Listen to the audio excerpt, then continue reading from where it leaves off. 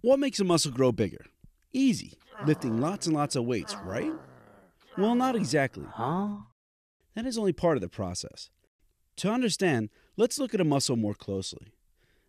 You see, a muscle is made up of long fiber-like strands. These are called fascicles. Inside of these are more strands, the muscle fibers. But wait, there's more. Inside of these muscle fibers are more strands called myofibrils. When you lift heavy weights, you cause tiny tears in the myofibrils. This is why you might be sore the next day after working out. Now is when the immune system kicks in to fix the trauma. Proteins, called cytokines, descend on the damaged areas. These proteins direct the repair. Surrounding the muscle fiber is a layer of satellite cells, which are muscle stem cells.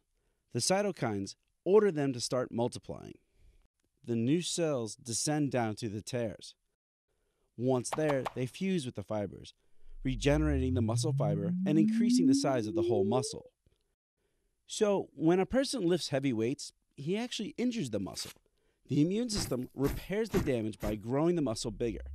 Now the muscle has adapted to lift heavier weights.